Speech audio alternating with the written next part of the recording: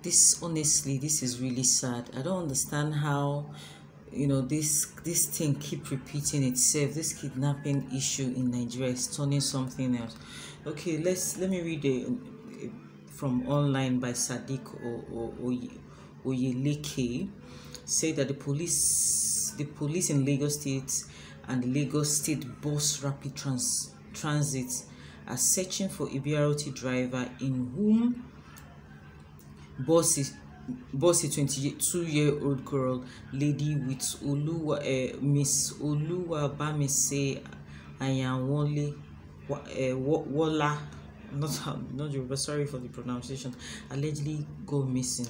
This is annoying. You can see for the previous video that I put up that the mother, that was the mother crying over there. We understand that she got into this box on the 26th of February when she was going back to Ota, from Chevron bus stop. That's where she took the bus from. She was going to Ota, and when she entered the bus, we understand that he said after she entered, the guy didn't pick on that person again. I just picked like 3 guys, and the bus was dark, and the guy was asking for her number. The bus driver was asking for her number, so she got suspicious and she was chatting her friend off. She was chatting with her friend and telling her the situation of things. So it's her friend, and a voice note. She just all of a sudden she couldn't make calls again, and she couldn't do any other thing again. So it's sad how. So but thank God she was able to talk to her friend, and that was the next day they went to the bus. As we speak now,